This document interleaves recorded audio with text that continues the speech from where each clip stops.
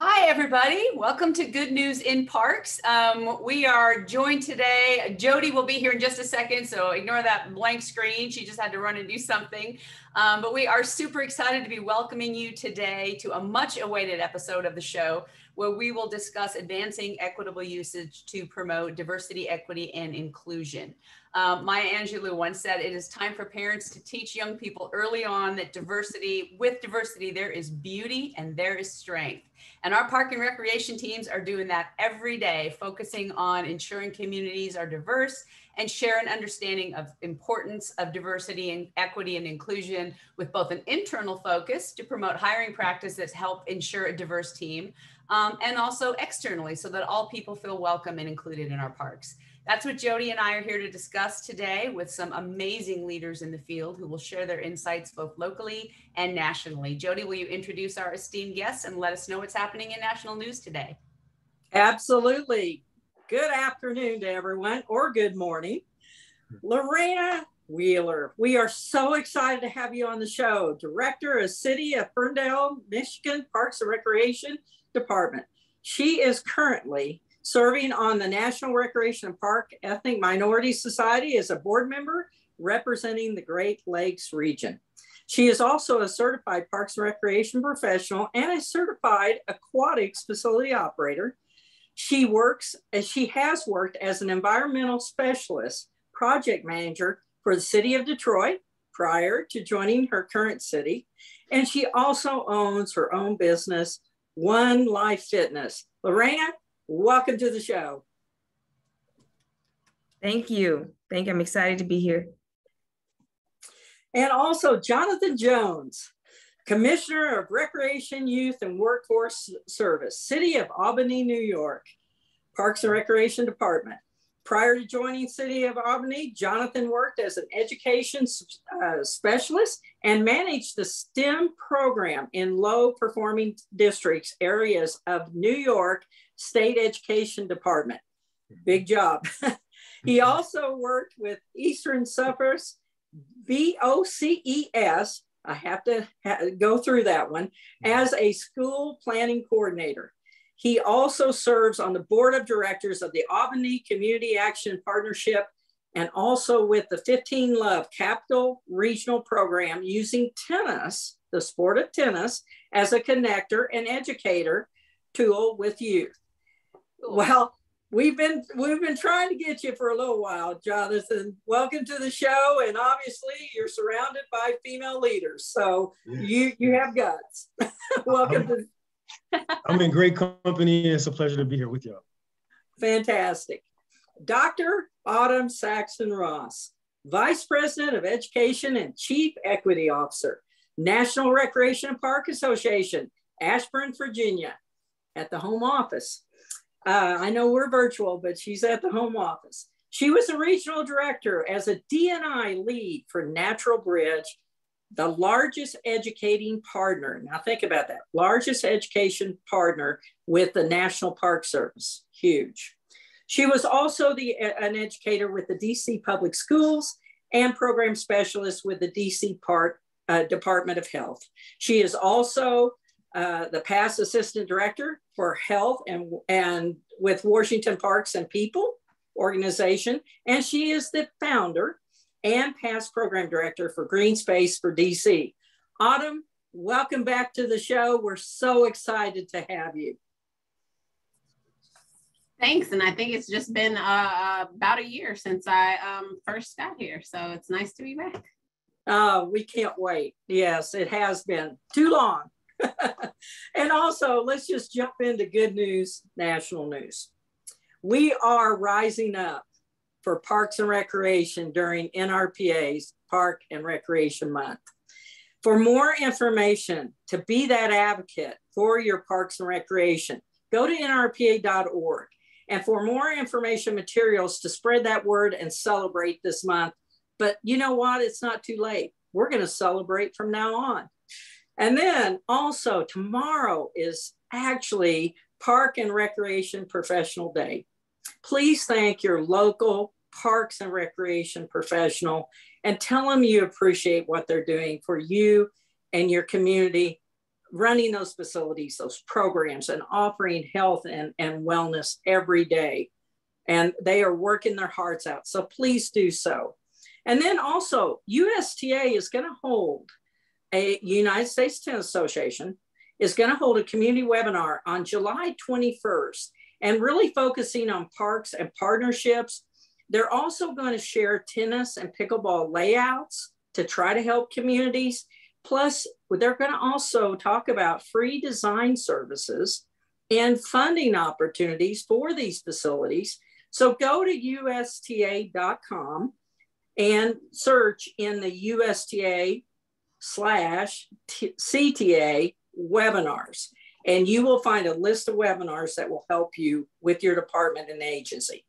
Reminding everyone, get on that because August 5th is a deadline for the NRPA conference in Phoenix, Arizona. So we hope to see you there. Can't wait. It's going to be great. And so make sure that you get on nrpa.com or .org to make sure that you can register for that conference and make that deadline of that early bird registration. And then finally, something off it's on our topic today, but you might not think about. Go to your local Chamber of Commerce. I've done this with Billings, Montana, where I live now. And I went looking up, how are they engaging in D&I? What I found is Chambers of Commerce have some help for you. Go there. They're not only helping business with D&I development and training, but I actually find they have a full committee that's working with their chamber work, and they're working on public initiatives. So take advantage of this. If you want any more information about that, go to the National Chamber of Commerce.com website, or I'll just let you know, you can go to Billings, Montana, Chamber of Commerce, and you will see their D&I committee and their network and what they're doing. So I don't know if we always think about that. We work with our Chambers of Commerce when we're active professionals in our communities, but make sure you take advantage of that. All right, you are shaking it up in Billings too, aren't you? I'm telling you, we're going to town. I have a Partners for Parks meeting this afternoon. We are working to fund, and yes, we are rocking. And also, let's just go ahead and jump into this question. And again, thank you, panelists, for your valuable time on this. This is so important. Let's dive right in. Advancing equitable usage related to diversity, equity, and inclusion. LaReina and Jonathan, first off, what does that look like in your community? And Autumn, what does that look like nationwide? So let's start with you, LaReina. Why don't you just jump right in and lead us off on this one? Yeah, sure. Really, for our community, for the city of Ferndale, is truly listening, taking action, and let that action be known. So we started listening. We started doing community surveys. We started doing event surveys. You know, at the end of the event surveys, how do you feel it was inclusive? What can we do better to make this event more inclusive? We also hired outside agencies to lead facilitated meetings with the community to help us learn more about real experiences, challenges, and perspectives from members of our community, so we can really truly understand. Ferndale has always been known to be very inclusive, but more so as it relates to the LGBTQ plus community. We are a majority white community, and we have the stigma sometimes of not being as welcome or inclusive to others outside of LGBTQ plus. And so, and in addition to that, our parks weren't accessible. You know, we didn't have ADA paths and universally designed equipment. So we took action and we made a change. Our city council goes above and beyond to really try to make a more equitable usages of our departments, our parks, our city, to show that we are just truly taking strides to be more inclusive and DEI in what it encompasses. So we reestablished partnerships. We made new improvements in our parks. We that actually represent the community's current needs, not what we used to have or want 20, 30 years ago, but we're currently making those adjustments now, and we're making our parks more diverse. For example, we just installed a new skate park a few years back, which is one of our main assets. You can go there any day and it's like a melting pot of just users from different ages, abilities, spectators, races. And originally the skaters felt out of place. When people think of skateboarders, they think of 70s and 80s, people skating in pools and graffiti and just running around the neighborhood causing havoc, but we actually worked with the community and made a design for the skate park that was fitting in our park, and as well aesthetically and fun. And now it's one of our most successful assets that we have in our city that's always talked about. And we introduced the community to skate culture, and now they understand it and what it's all about. And we have events that's very popular. We have our Gravity Skate Park and Gravity Art Fair and Skate Contest, which is just sought after every year now. And in addition, we our city council, like I mentioned, is very active in making change and going beyond being vocal on our stance for DEI. They've taken strides to include a declaration of commitment to anti-racism and racial equality. We observed Juneteenth. They've made it a priority for our parks to be more inclusive and accessible. We recently kicked off the Juneteenth weekend this year with a Movie in the Park series where we featured the Aretha Franklin movie, Respect. And we had city council there as well as other city representatives who spoke at the event, about Juneteenth and what the city is doing right now to be more inclusive and diverse. Each department in our city were required to take a training on equity and inclusion, where we had 90 days to come up to look at some of our programs and 90 days to come up with a change on how we can be more inclusive and diverse in what we're offering, and a long-term plan. And that just helped assist the city with making policy changes and how we do business on the daily. We also try to be more inclusive by not charging resident fees to our city our sister communities. We're a very small town. We're less than 20,000 in population, and we're surrounded by other small cities as well. So we try to make our services inclusive to them as well, and they do the same for us. Ferndale has been working to have a more diverse workplace, making our parks more inclusive and universally designed by adding the walking paths and different universal amenities. And we've been really trying hard to break down that image that has historically been associated with Ferndale to show that we are a city that welcomes diversity and we're equitable and inclusive for everyone. And we feel through our messaging and our internal changes and policies, honoring holidays and making proclamations and supporting different movements, that the message is clear that we've championed advancing equitable uses. Well, I think that what's fantastic, the key is you have a plan. You have A to Z. You have really done some self-perspective and internal, really looking at your soul of your community. Way to go. Thank Excellent. You. Jonathan, take it away on this one. Yeah, and sort of like what LaReina was saying, even though her population is about a fifth of ours, we have just under 100,000 people. We share in some of the same exercises and the same intentional direct connections with the people. So for example, right now we're in the midst of a charrette series survey where we're replacing a pool that was designed in 1931. It has not been redesigned since 1931. And it's historic. It's the Lincoln Park pool. We have two concepts that we're allowing the people to make a vote on. There's two ways of doing that, right? So we talk about inclusive, right? Not everyone can go on technology and make a vote through a website. So when people come to the pool, we're also using the old school style of a vote with a sticker. That's a way we've started in 2014 under our mayor, Kathy Sheehan, who was the first female mayor in the second oldest chartered city in the United States, the capital of New York State, Albany, to be a mayor. And when she came in 2014, I was one of her first picks. And in that process, she created what we call the equity agenda. And that looks at every intentional design, every intentional project with the lens of how is this serving all people? And not just serving all people in that particular neighborhood, but how is that equitable from an investment we made in a neighborhood that is on the other side of the city? And so that's one example of the way we've done that through those charrette style and those surveys. But I'm fortunate to be not only the Commissioner of Recreation, but also a youth and workforce. And so having youth voice was another intentionality, and making sure that their voices were heard. A lot of times we had adults making decisions for young people, and those adults were not the users of that equipment or of that experience.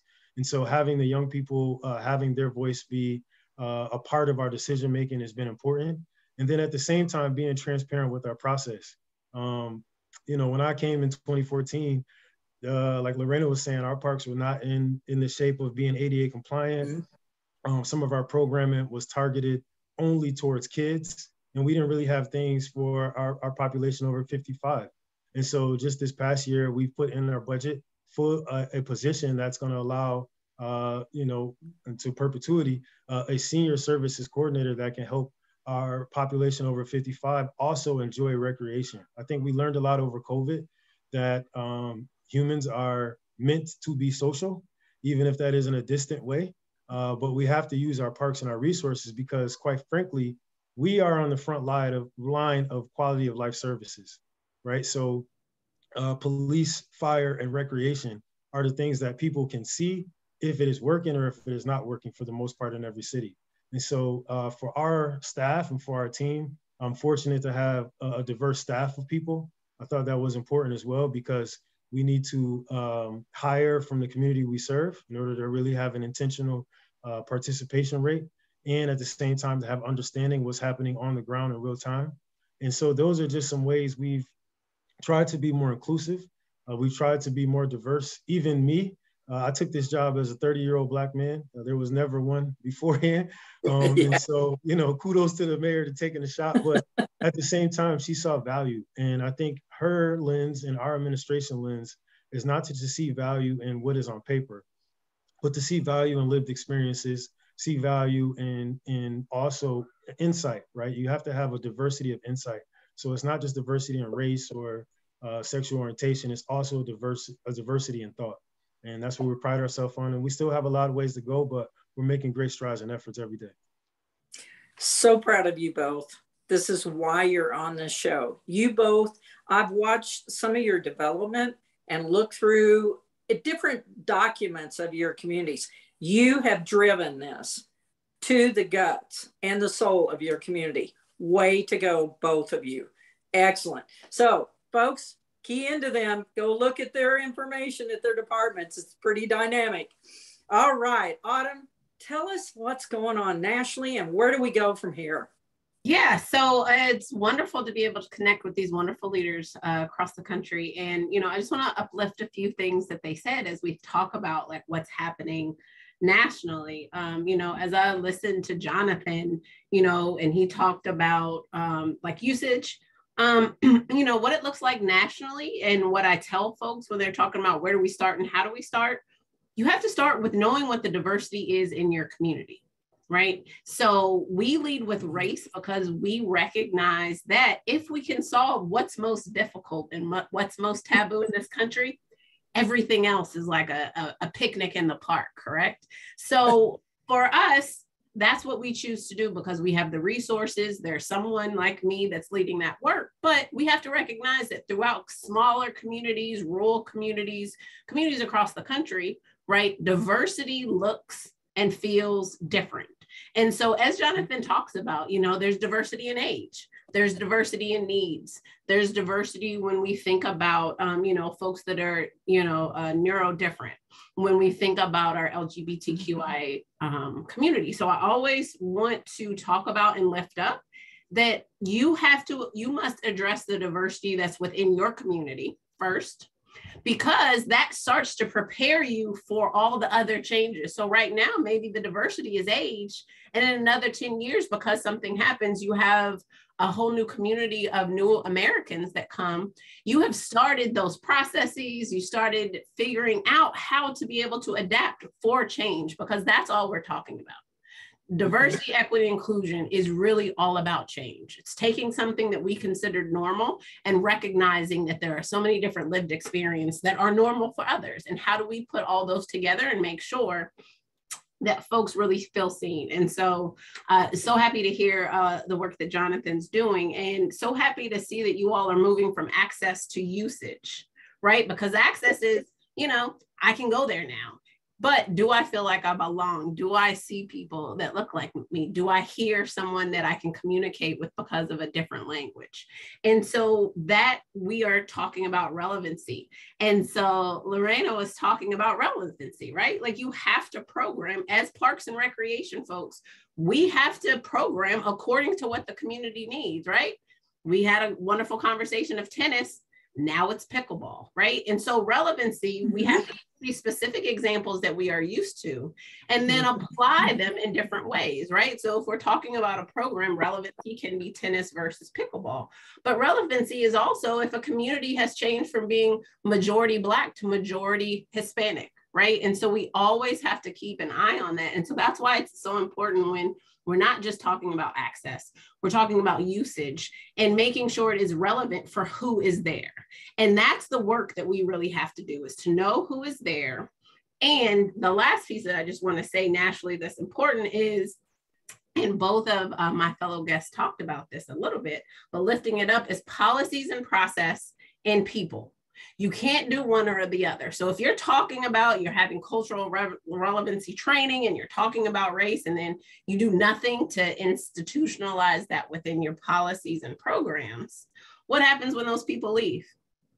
You have to start over. What happens if you put it in policies and programs and then no one understands why it's important and no one has really been able to engage with that and see how it transfers in their programming and transfers in their facilities or maintenance? It's not going to work. And so again, nationally, what we're really trying to get, and what works really well, is when folks are taking a bit of time on the policies and processes and consistently working with people and doing in training. And that's what we're really trying to do at NRPA. So just lastly, one specific example that I'm really excited to be able to start to share that I'm learning about. In Seattle, they're creating a GIS system for their facilities and maintenance folks. So they have this wonderful GIS system, right? We know that our maintenance folks use the asset management, right? We have these assets, how do we manage them? Where do we go? Right, so that's the kind of like policies and tech and processes. So they've created this GIS that they have. They've overlaid it with race, social, income data with their parks. They've used their asset management software to now see how much maintenance is happening in the park according to the communities those parks are in. So now we can see how much money and how those assets have been managed differently according to where those parks are, right? Because we know maintenance and facilities are managed different depending upon where. And why is that? It's because we know some communities feel comfortable calling in and saying, hey, something's wrong. Some communities recognize how to engage with cities and government and people to get things done, whereas other communities aren't engaged. They don't speak the language. So this is an example of the technology that they're using. Now what they're doing is training their folks on using the system, right? They are leading with customer service. How do we make connections with people in the community so they feel comfortable telling me when something's wrong or asking me for something else, right? And then when those calls are coming in for asset management, how do we prioritize, use the system and be like, you know what? I was just at that park last week to do something. Oh, this park on this side of town hasn't been maintained or visited in 3 weeks. Let me make sure I go there first and then finish this call. So for me, that's a perfect example of kind of this idea of both, right? Policies and processes, because who has to follow those? People. So it's a perfect example of thinking about equity and usage, but making sure that we're thinking about the technology and the policies and making sure people are connected and understand how to use those. You know, that is a great example, because think about it. You are encouraging engagement. You are making sure there's a resolve. And if nothing else, you're creating trust. And what a great system. Thank you for giving us that, because I had not heard about that. So that's wonderful. Thank you, Autumn. All right, I'm going to turn it over to you, Anne Marie, for our first poll. Yeah, and you guys have set up this first poll question so well, because we've got two today, and we're going to look at it both internally and externally. So the first question that we're asking everybody is, think about your current internal DEI efforts and what do they include? And let's kind of talk about the difference between those first two. Currently developing means you're working on it. It is not, you don't have the full conduit connected. And what we mean by that is, if you're selecting number two, we already have a DEI policy in place. You're talking about what Autumn was just speaking about, that it's not just one guy in the department who has some knowledge and is doing some research. It is fully implemented across your parks. You're feeling really good about it. You're getting good feedback from the community, really thinking about what that policy in place means versus kind of working on and developing some. And I just saw somebody change their vote, so that's great.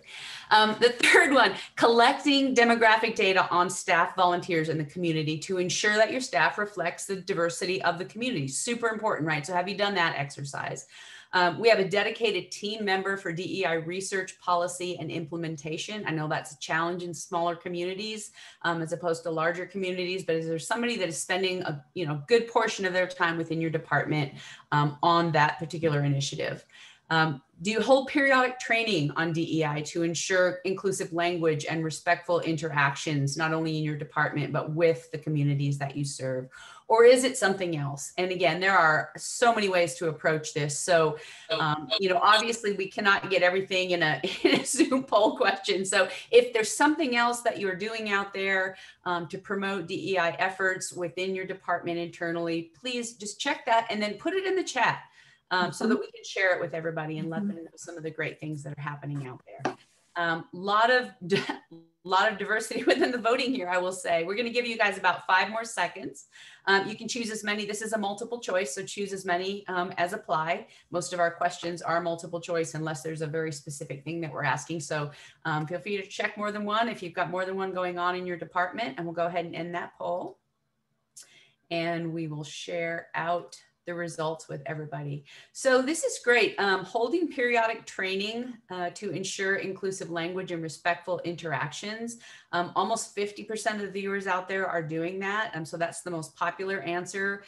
Collecting demographic data on the staff and the community to ensure that reflection is our also, very popular answer. 42% of you said you have a DEI policy in place. That is fantastic, really fantastic.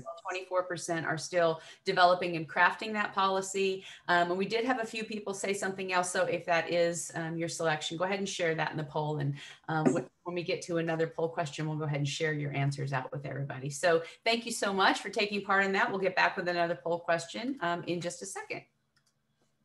Jody? All right. Question number 2. Okay, panelists, we kind of got 2 parts here. So Jonathan, LaReina, what type of DNI communication, and materials are your agencies using to make sure the word gets out to the general public and that all persons feel welcome and supported upon their usage and engagement with your local parks, recreation programs, and facility offerings? And the second part is for Autumn. Autumn, please discuss the tools and supporting materials that are out there for agencies to support the DNI efforts, especially with NRPA's tools kits. So looking forward to listening to that. Jonathan, start us off on this. How are you communicating and what's out there to get that word out? Yeah, so I talked about the 2 separate ways we're doing the one project, right? So physically at the site and then again on the social media site. But we have something in our city called See, Click, Fix. And See, Click, Fix allows any person that sees a problem to take a picture of it and it comes directly to the department on an issue. So say, for example, in their park, there's a swing that has been damaged. Right away, they can take a picture from their phone, right? And then write in the description where that issue is. It comes directly to our department. And then we have on our metric system to be able to see, and the mayor has a dashboard to see how long it takes us to respond, what actions we're taking, and then which departments we have to work with to get that job accomplished. That is something that for me is very unique because, again, it's talking about transparency. Every resident can see. And quite frankly, before our administration got here, I can be honest to tell you that there were times if you lived in a certain part of, Albany, it was just, if it was broke, it'd get fixed when they came to it. And now it's like, it's an expectation that if it's broke, it will be fixed. And on top of that, if it is not fixed, everyone in the city can transparently see that you have not done it in such time. So that is one platform we've used. Another is for our registrations. We use a civic rec system for registrations that has allowed, number one, environmentally for us to reduce the amount of paper that we're holding. And then secondly, it takes away some of the issues that we were having with record keeping and collecting. So we can ask some questions. So for example, in our summer camp, this year we used something called the Hope Scale. And that was just to understand from our young people how they were dealing with everything we're all dealing with. How did they feel hopeful in their life? How did they feel about, coming into our centers? Is it a safe space? Are you safe in the places you go? And that was just different for us because I'm a sociologist, trained sociologist, but at the same time, I'm a parent and I have two children. And so to see my kids deal with the pandemic in a way that I don't know how they're even going through it with hybrid school and so on and so forth. Some of our young people didn't have that outlet or that parental involvement to be able to ask them, intently, how are you feeling today, right? And more importantly, we're using that platform because it allows us to communicate with the parents as well in a sensitive way, but at the same time, have some data so that as we're working with the young person as they grow, if we needed to connect them to a mentor, or if we needed to connect them to a particular sport. Last example I make, I do jujitsu. And as doing jujitsu, you learn that when you get down on the ground, the fight is not over, right? And in doing that and sharing that with young people, some of our young people that are acting out just need to go to boxing. We have a boxing gym and just throw a couple punches, get that anger out, instead of deflecting that energy to something that could be illicit or put them in a bad situation. And so those are some of the platforms we're using. Again, all credit goes to my team. These people work tirelessly to make sure that our community has what they need. And that's where we are here in Albany. Well, you've come a long way because I used to be a community development trainer in the state of New York and with the state of New York. And you have come so far for engagement. And so thank you for, you're not just sitting in the office, you're actually in the field. So Jonathan, thank you for going out there and being with those youth. It's an amazing job you're doing with them. All right, let's go to LaReina. Yeah. So Jonathan, we also use C-Click Fix the same way that you do. So yes, right. That's great. So I think, like I mentioned earlier, it's very important to not only take action, but let those actions be known. And Ferndale recognizes that. And that's why we work very hard to make sure our messaging is clear to our community and that we are getting the messaging out. Our residents are very active.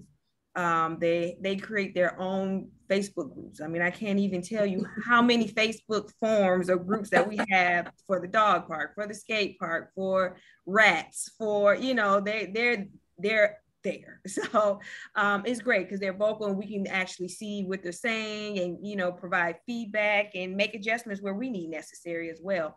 But one of the things, like I said, it's important for them to know the actions that we're taking. And I think our city council has really shown that by, like I mentioned, their declarations through the public meetings. They don't just say on their own pages or in speeches, this is what I stand for. They're actually making declarations and proclamations for different things like the anti-racism and racial equality, celebration of Juneteenth, raising of the Pan-American flag for Black History Month.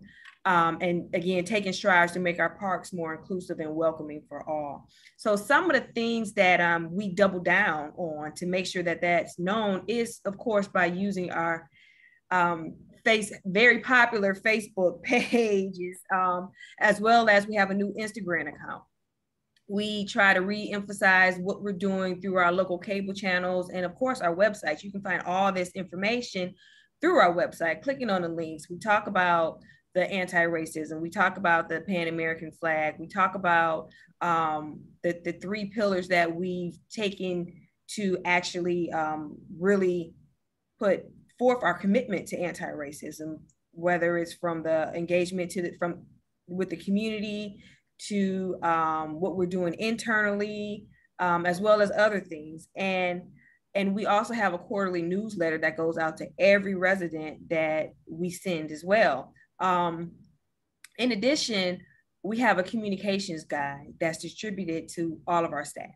And that guide emphasizes inclusive and welcoming language that we need to use. So we can basically be putting messaging out cohesively as a city. So everybody knows what the city stands for as a whole. And, you know, we've just really been active in doing that. We respond to all our Facebook pages. We have a lot of human interaction. So whenever we're out and about, we do our surveys, we ask, we talk to people. We want to know, how do you like our programs? What do we need to change? What don't you like?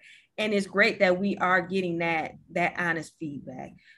We also have our boards and commissions that have been very active. And because of the direction the city's been taking over the last few years as it relates to DEI, we've been getting a lot more community volunteers in our boards and commissions, not people that just sitting there and, you know, want to have that on their resume, but really being involved and taking initiative and using their skills to help the cities further our goals. And we've started our Ferndale Accessibility and Inclusion Committee as well. So that's a board that's appointed through our city council. And for our department, we work very closely with them when we're doing park improvements, or if we need to get certain messaging out to people with, you know, some type of disability that we feel we can't reach. And then of course our park board, who has been very active in helping us reach the community. During one of our meetings, the board actually took the initiative to start a parks equity subgroup. So we're working through them so they can help us, you know, from the volunteer and the community perspective, to see how can we make our parks more equitable and inclusive. So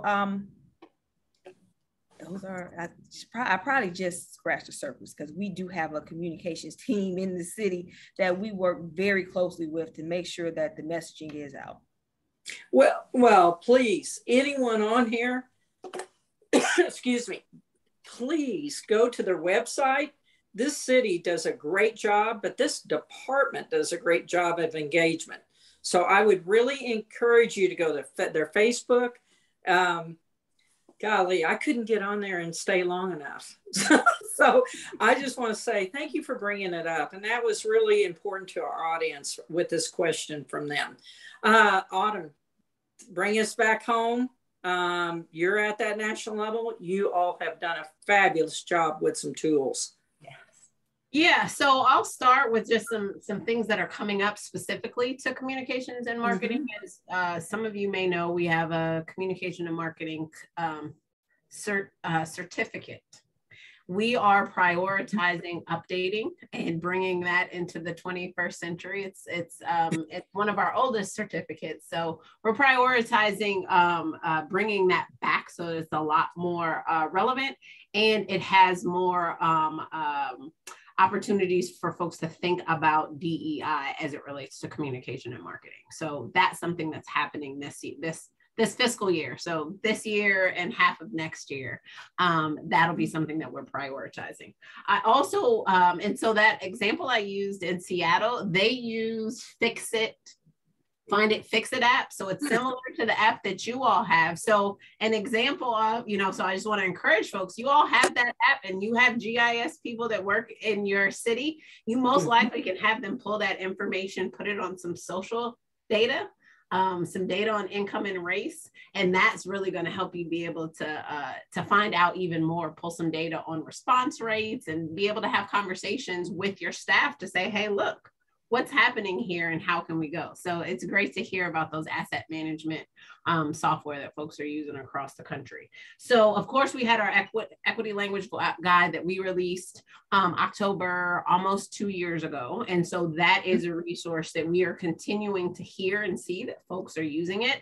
And we like to couch that resource as language is never perfect, but language can be better, because it's constantly evolving. And so we start off with that.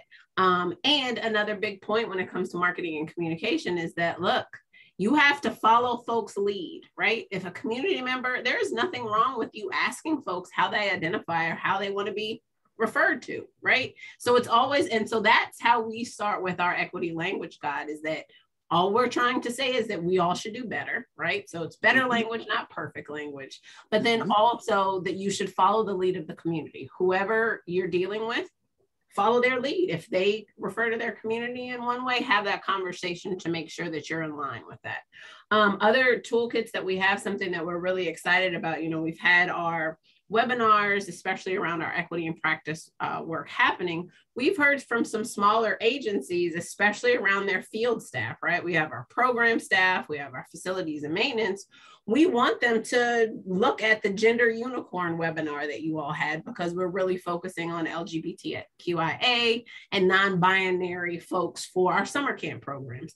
But all of my people are out when you all are doing your webinars. How can I see that? So we've created a page now for a lot of our equity and practice webinars for agencies to download and use it as a staff training. So an example, that Gender Unicorn webinar, you can download and show it your all staff and have questions and have conversations. One of your department leads can pull that and have conversations. So we're starting to do that in recognition that we are all in this field because we didn't want to sit at a computer, regardless if that's what we do now. The majority of our people don't do that. And so that's so true. Yes, I hate that I am at a computer all the time now, because that's why I started in Parks and Rec. But, you know, we have to do what we have to do. And we recognize that since folks don't sit there all the time, how do we make sure it's accessible so that a director can pull this when they have their departmental meeting with their facility staff, or when they're training their summer staff? They can have their full-time staff, right, using the same language, having the same training opportunities as their summer or part-time staff. So that's another resource. We are, and you all are probably the first time I'm saying this outside of work, is I have been talking about this DEI resource library for like a year and a half now. It launched in August. So that is that is going, and it is on the website. It is free for everyone, not just members. And so that is a very heavily curated resource of DEI resources, toolkits, podcasts, articles, books, and examples for implementation across not just DEI, race, marginalized communities, but examples specifically for parks, recreation, and conservation. And so I think right now we're at like about 400 resources. And then you can actually go in and say, I just want to hear a podcast. Like, I got some time, or, like, hey, my leadership team, I want us to start having 15 minutes for DEI every meeting. Hey, what's a good podcast we can start with? Pull the podcast, send it to everyone, and then that's something. And so you all can go in and look specifically around those categories, and also look for things specifically around our DEI competencies that we're focused on. So if you want to focus on self-awareness, you can find a podcast specifically on self-awareness. If you want to focus on relationships across difference or direct communication, we have the search engine for you to really be in line with how we're building out our equity in practice. So it has been a serious thing for websites. I didn't know it was so hard to build skeletons and all that good stuff. But that is our newest resource that folks have been asking for directly. Where can I go to find stuff I know I can use and is useful? August 1st. We'll be blasting you all's email consistently. Wow. Autumn, now you think about it. You just came to NRPA, and I think you're 3 years or maybe 4 now, but 3 years about 20 years of work. So way to go. And folks, we are so lucky because, oh my gosh, I can tell you as a past president of NRPA, this was a dream. We wanted this and we talked about this and it's reality. Thank you, Autumn, for bringing this forward with your team. You're working hard. That is fantastic. Also, Anne-Marie, I'm going to turn over your polls, but I also want to answer a couple of things. I just had some texts and I saw one email real quick. I know I have eyes in the back of my head. Bottom line is Allison Rhodes, Director, Boulder, Colorado. Yes, this will be on a podcast because she couldn't make it today. And then I have another couple. So I'm going to check those while we go to that poll, Anne-Marie. But again, yes, you can get the taping of this. So anyway, thank you all. Great job. That is hard to follow up. I'm just going to say that right now. Oh my God.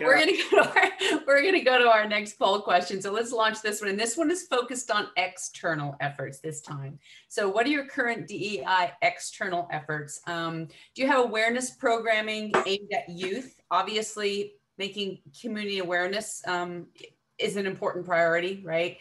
Do you have it specifically focused at youth, or number two, aimed at the community at large, more of a general type of an education and awareness programming? Answer three, marketing campaigns to educate the public about parks as a safe space and commitment to reflecting the diverse community. Do you bring in diverse speakers to share art, education, awareness, or other types of programs? Is there a DEI focus language in your external communications and events? So do you know who's living in the community, and do you speak in a language that they speak, so that everybody understands your communications? What about expanding inclusive places and spaces to accommodate different abilities of people, or something else? So we'll give you guys a couple of minutes to vote on that one. And while you do, just share a couple of something else answers that some folks gave from the first poll question. Lisa Drennan shared that she works with recreation departments to provide disability inclusion training. Each different town and city is in a different place regarding where they are in that. So she works with individual communities around here to provide that sort of inclusion training. So that's fantastic. I imagine that involves kind of learning where they are and then kind of helping them get to that next place.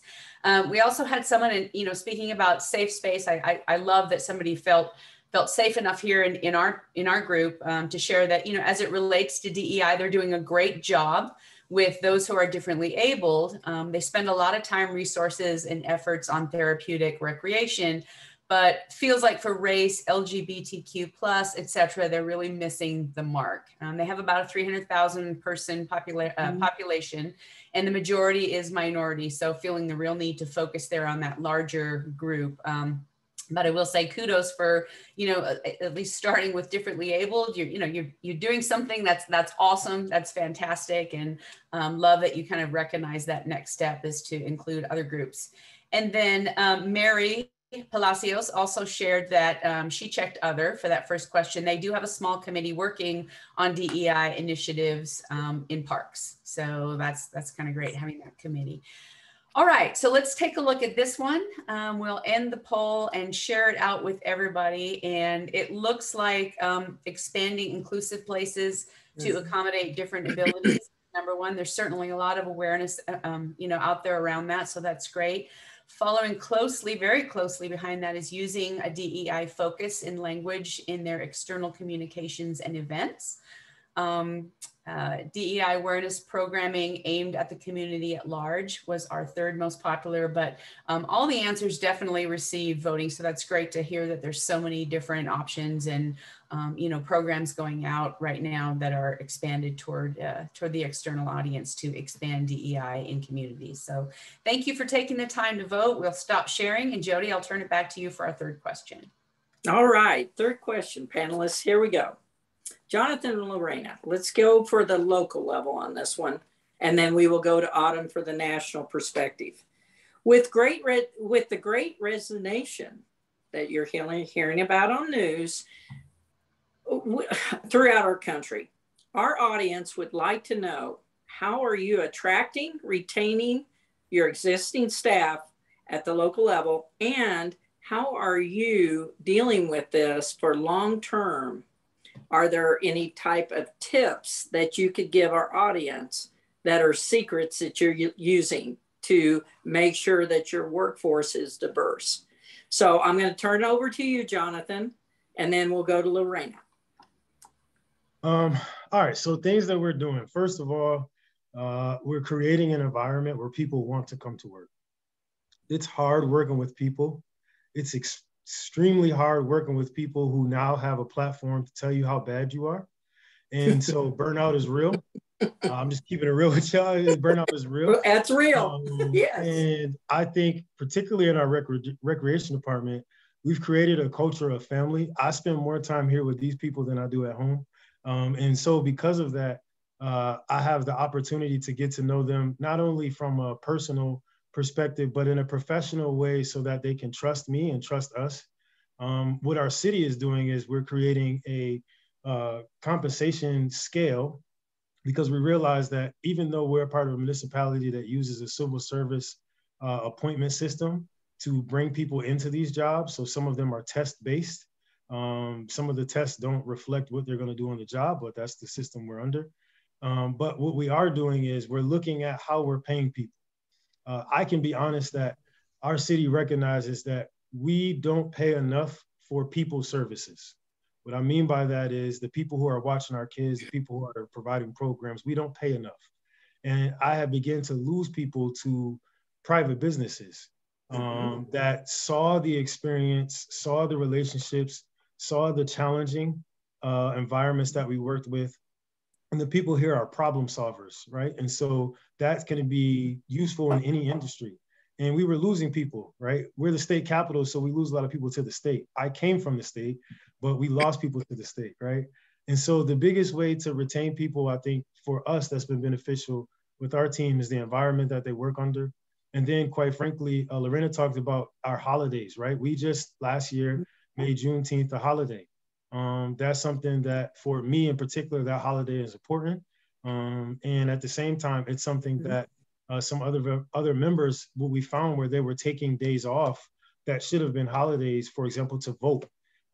These are a right as an American for us to utilize this space. And then the other thing I would just say is trying to have fun in the job. We're recreation, and I guess one of my challenges is we work so hard, we never get a chance to promote or have fun.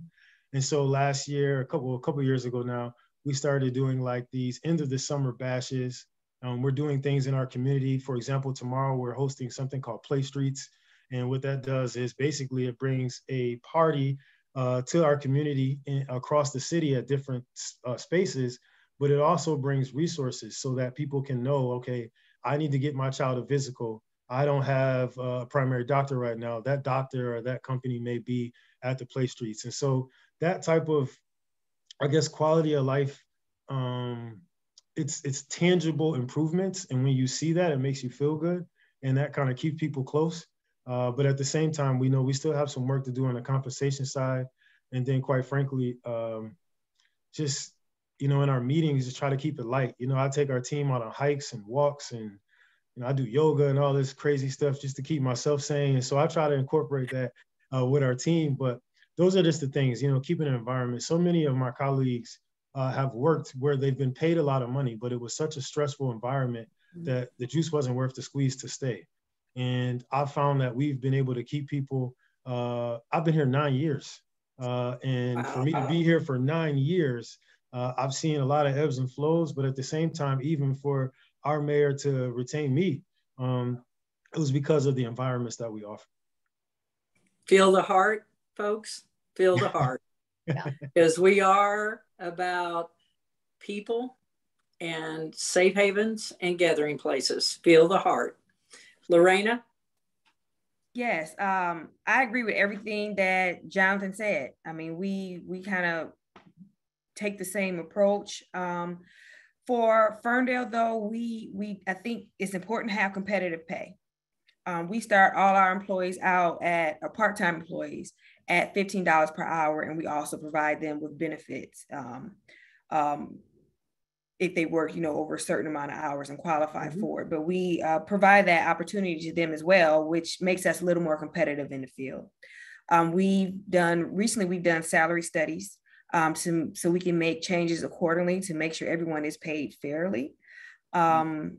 We retaining staff, like you said, trying to make it more of a family environment. We've always been like that. I mean, we try to be flexible and try to really have that work-life balance. We're in troubling times, or we're coming out of troubling times right now. And unfortunately, we still don't have a recreation building. So we're working virtually. So that's another challenge, but we aren't loose on our policies, but we are understanding. And like I said, believe in that work-life balance. We're one big family. We try to make our staff feel comfortable to be themselves. I really strive on working on their strengths, find out what they like to do. You may like to draw or do art, or you may like music. So I want to make sure, in addition to what your normal tasks are that you own, that you're able to utilize some of those skills that you have a passion for. What programming can we implement? Or maybe if you like, maybe we can have you help design a flyer if you like drawing or something like that, to kind of help build on what they already love to do. I'm very, very big on failing forward. Try it. What's the worst that happen? If it doesn't work out okay, that's fine. We won't do it again. But if it does, which normally we do strike gold, then we're going to keep on going. That's right. So, and then to instill that confidence in them, to let them know it's okay to try something. You know what I mean? You're not going to get fired because you had this one great idea that just turned left. We have your back. Me, my administrative staff, we're there for you. And just continue to encourage them to be, and that helps them be more invested in the department. We like to really, as a city as a whole, and myself personally, train up our staff. What do you aspire to be? Do you want to be director? Do you want to be program manager? What is it? And how can I help you get there? Now, sometimes it backfires, train them up a little bit too much, and then they go take another job. But but they give us their best. But normally, they stick with us, and we try to place them in a position to where they want to be, or closer to that position. For attracting staff, we found that partnering with our local schools has really, really helped. You want to get the youth.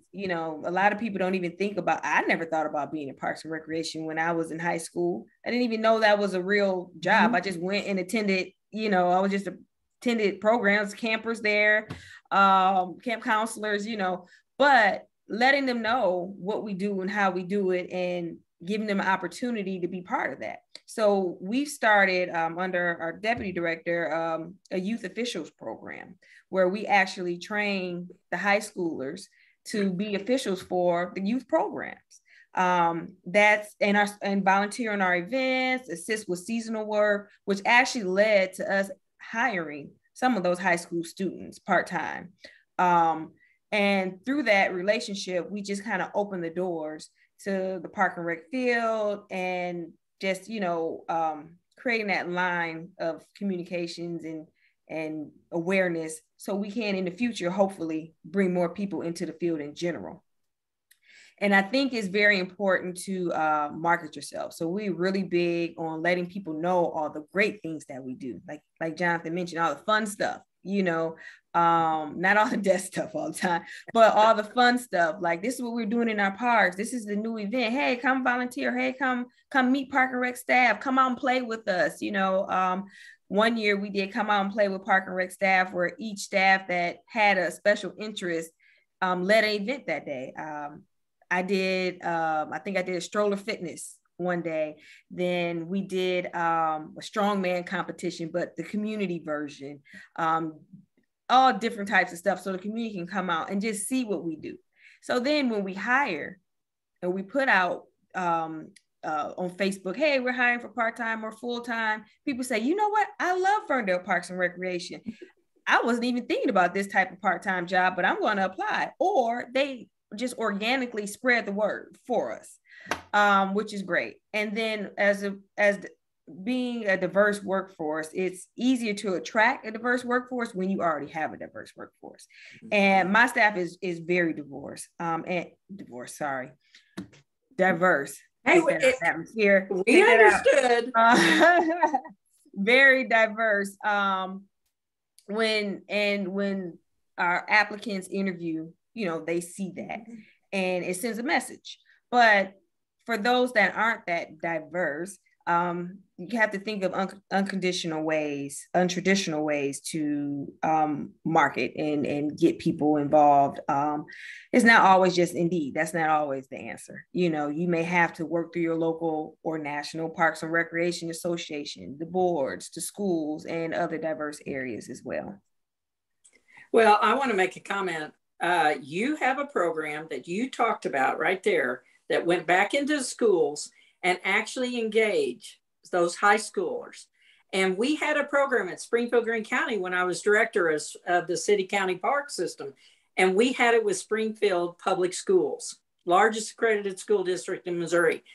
They actually gave credit for them to be in a training program with us and actually eventually being hired on our staff for part-time service.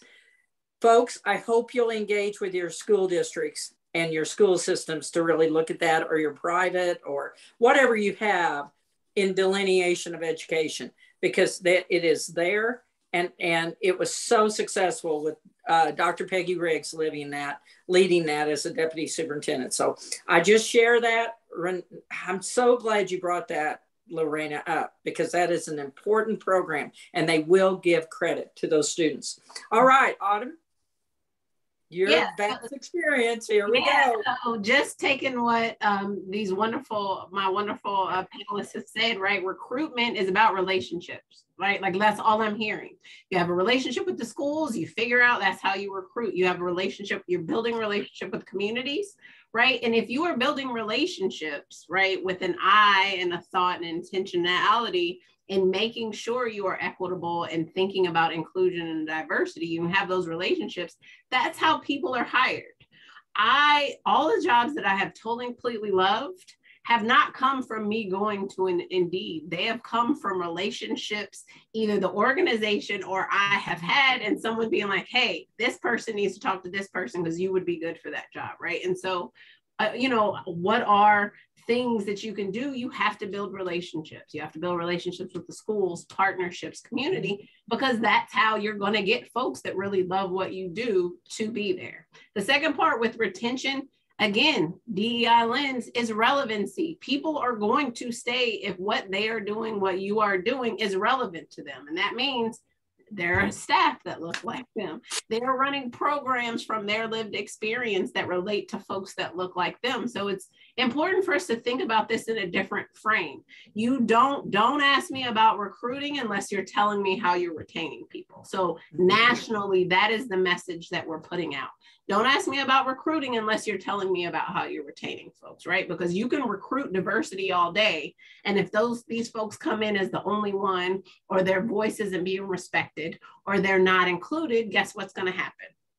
Someone else is going to take them. And so some specific examples that we're seeing across the country, and, folks have talked about this, LaReina and Jonathan, but at NRPA, we've had so many people leave and so many people come. At this point, 48% of our staff has come in the past 2 years at NRPA. So almost half of our staff have come within the past 2 years, which is a challenge and a great opportunity. And so we are focusing on culture, and that is how we really think about both retention and recruitment, to be honest. And, for me, culture is all the things that you don't necessarily see or do, but it's what surrounds you. And so, and reminding folks, I know as a nonprofit, it's a bit different for us than folks working, for government or municipalities, but you can build culture for free. It doesn't always cost money. So one of the first things that Christine did, we had a staff exercise on identifying and reframing NRPA's values, right? So our values are continuous learning, trust, diversity, and inclusion. And so in that, what we do in building culture really goes back to those values that all of us had a conversation about, and that is what this organization is. So people feel connected, and then we act on those values. So examples, something I personally love, we have no meetings Fridays. Do you know how transformational a no meeting Friday every week is? Wow. Right? You can sit, you can think, you can answer emails, you can do work, you can do all of that. It is frowned upon if you are bothering people on Fridays, right? That is now a culture thing. No meetings Fridays. Don't talk. I mean, of course, leadership, sometimes we have to do it, but it is known that I should not be pestering my staff on Fridays, because we all need time to do that. No meetings Fridays. We also, on Fridays at 11 o'clock, everyone shuts down and focuses on some type of DEI training personally. So if you had a podcast, if you have a book, if you have an article, if there's something, a movie, something that you wanted to watch to help you personally, individually learn, grow, figure something out, read something, every Friday at 11 o'clock, that is what you're supposed to do, right? Those two things are free. And everyone loves it. We also are focusing a lot on relationship building. So Christine once a month holds a Munch and Learn, where there are topics and people can just drop in and develop a relationship with her. Because we know that organizations follow leadership. And the more connection folks have with leadership, right? The more you're going to tell somebody, hey, Christine, this isn't really working. Maybe you know it, maybe you don't. But now, because they've had that relationship, people feel comfortable having conversations with VP or senior leaderships.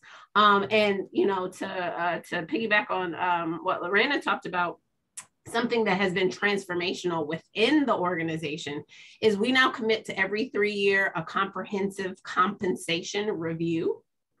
And so in that, we are constantly looking at equitable pay within the organization across the positions, but also how that then is comparable to the market. And so if we need to adjust every 3 to 4 years, we have that information, and it is now seen in transparency. Every position we post, you see the salary range. And you know why we can do that? One, people know what they're going to get when they come in, but also all of our staff understands and now sees, oh yeah, that makes sense. I'm a something specialist. That's the range. Yes, that's the range, right? And so it's this idea, it's no longer this like secret squirrel thing of like, oh, somebody's making more than me and I'm doing this thing. There are no conversations about that. So people can actually feel comfortable that we respect them, that we value them, the same as people that we're bringing in. So people can focus on actually developing relationships and not being like, this person just got here and they make 20,000. No, none of that happens. So transparency. And those are just some of the specific examples that we use, and something that someone sent me that I absolutely love. And I'm trying to figure out how I can find a budget for this costs. But they have a pot of money that they release every month that's called Take Your Coworker to Coffee.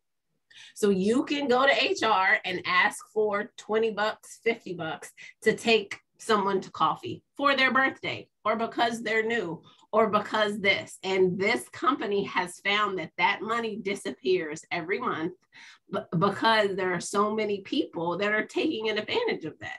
And if one of our values, you know, if our values are inclusion, right, and continuous learning, that's a perfect opportunity. So, you know, I say all of that is some stuff that we're doing, but a reminder that building culture to retain and attract staff can be free. Just thinking about how you can support folks, work-life balance, right? Like, Christine doesn't care how often my children come in here and interrupt a meeting, because she recognizes I'm a working person with children, right? And so that's free. Having those conversations and telling people, oh, you have kids, don't worry about it. Like, we recognize that. That's what happened. Oh, fantastic. Wow.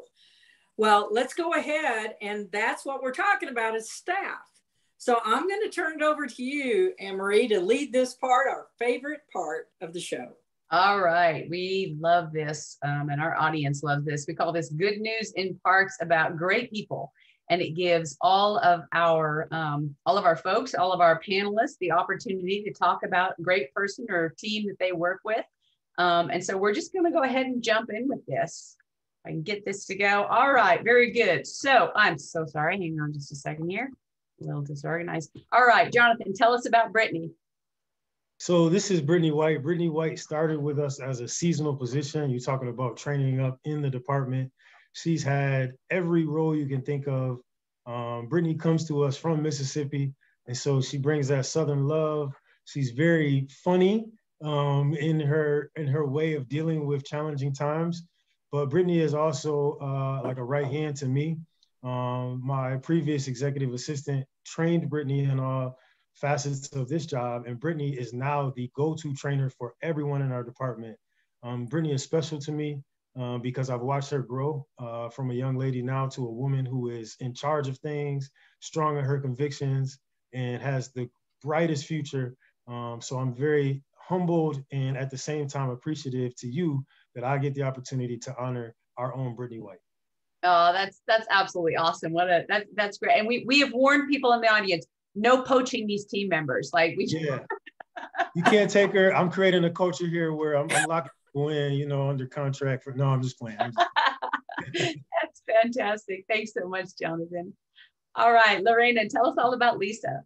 Yeah, so Lisa, let me just first say that Lisa is a true Parks and Rec kid. Yeah. From when she was little all the way up.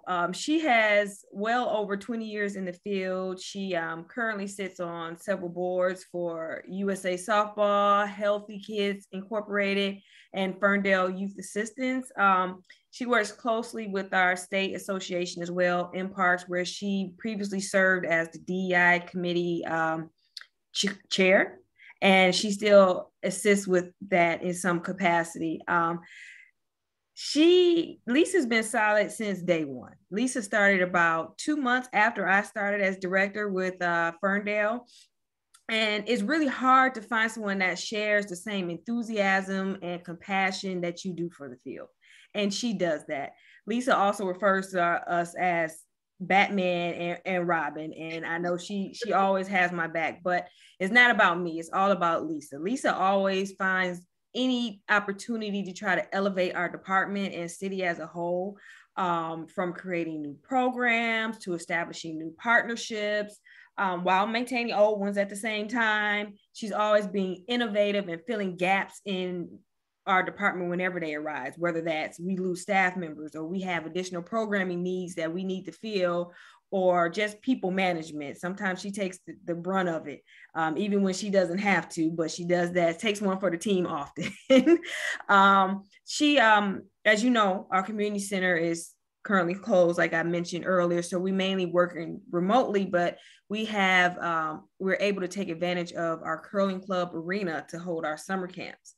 So Lisa took it upon herself this year to start a roller skating program. So she partnered with an outside roller skating business, an entity who is now providing Friday skate trainings to our, we utilize them to help train some of our youth, which is all through Lisa. So Lisa basically solicited the training program, hired some youth to get trained to be skate guards and also as DJs.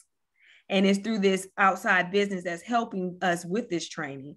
And now she offers it to our campers every Friday, where we use the youth to do that. And, they're on the ones and twos and have the music going on. And we'll be starting our family skate nights soon too, where we have Friday skate nights, thanks to Lisa. And this is not to mention that she also is the deputy director and has all of her other deputy director duties that she has to do. But this is just one of those things where just shows how Lisa goes above and beyond the call of duty to try to service our community in ways that we didn't even think we needed to be serviced. But it's like, wow, we really did need skating. People love it. It's great. Keep going, don't stop what you're doing. But I just can't talk about Lisa enough on everything that she's done and how she's elevated our department, as well as elevated herself within her career while she's with Ferndale. She's grown so much and just continues to do me and the department proud. And I just wanted to honor her on today. That's awesome. What an amazingly well-rounded person that's an asset to your team. So congratulations, both LaReina and Lisa. All right, Autumn, tell us about this team of yours. Well, I feel like I just need to shout out all of the staff at NRPA. You know, Jody did a great job to recognize there's about 60 of us for 60,000 members. And so in that, you know, want to highlight, you know, in this day and time, right? A month is like a year now post-pandemic, and to lift up all of the work that so many of our folks did during the pandemic. Like if you think about all the calls around COVID protocols and assisting agencies when they became vaccination sites, and what do you do to close down, the amount of folks that we supported as people transitioned to mobile rec, that was all these folks consistently with love as they were dealing with everything at home. So supporting folks while they were doing the same thing everyone else. And so I can't talk enough about that, but also with so many new staff coming in, creating that culture together and supporting people in learning what happened, you know, like how things go, but also being open to this, like, well, does it have to be that way? Can we improve? Can we be more efficient? Can we change? And so I just really want to lift up our team at NRPA for their love and support of the field. That is absolutely awesome. And I got to tell you, as I've been listening to you talk about all the things that team is doing, all the tools and all the work and all the research and the toolkits and the certifications and the annual show every year and education and magazine. I mean, it is amazing. That's the group right there, people. That group of powerful people is doing all of that for all of us. So that is absolutely incredible. We just want to just really quickly go through a couple of other things. We did get this wonderful site. Can you guys see that okay? Well, I'm sorry. A little bit of issues with Zoom today. This is a playground that somebody sent in, and we thought it would be great to share on this show because this is such an inclusive space. It's an inclusive family space that was sent in by a watcher in Floyd County, Indiana, who has a child with disabilities. And they had a grand opening ceremony in May. This is an 11,000 square foot family space designed for children and adults of all abilities. There's a 2,095 square foot splash pad to beat the summer heat up there in Indiana. Wow. The whole space has inclusive unitary surfacing so that people can access everything, everywhere. There's no limitations to traveling through the space. It has a lot of fun sensory items like sound boxes and zip lines and games. So this watcher, I just wanted to thank Floyd County Parks and Recreation. They raised more than $1 million in funding from grants and community donations, including a $70,000 grant from the Community Foundation of Southern Indiana, and to Sinclair Recreation for designing the space, which they used the 7 principles of inclusive playground design to make sure that they thought more, holistically about the whole child and, children in wheelchairs, certainly, but children with all sorts of disabilities and adults with disabilities and families. And so this is very much a great space that the whole community and surrounding communities are loving as well. So congratulations and thanks for that. Wanted to share, since we're on the topic of DEI, Playcorps is offering a scholar series of webinars. It's a 2-webinar series. July 21st, they'll talk about addressing disparities in rural America with some learnings from Louisiana. You can see the scholars there that will be speaking about those pictures. They're hilarious. Everybody sent in kind of a fun picture, so that's really fun. And then in August, using data to address park diversity, equity, inclusion, and access. As always, register at education.playcorps.com. So know those are coming up. And then join us for Good News in Parks on August 11th, where we'll be talking about innovative ideas from today's change makers. So same sign up site, education.playcorps.com. That's where all the series are at. That's where all your CEU certificates are stored. So everything is housed there. So just wanted to talk about that as well. And Jody, I'm going to leave it on to you, girl, to close us out here today. Well, I can't wait till the next show. We've got some dynamic directors from all over the country coming on next show. To you all, 2 words: sheroes, heroes. That's all there is to it. You are the best in the country. Thank you so much for leading us today and continuing onward, folks. Anne-Marie, thank you. Thank you. Thank you. So inspiring today. We appreciate everybody taking the time. And to our audience, thanks for joining us today. And we will see you next time. Have a great week.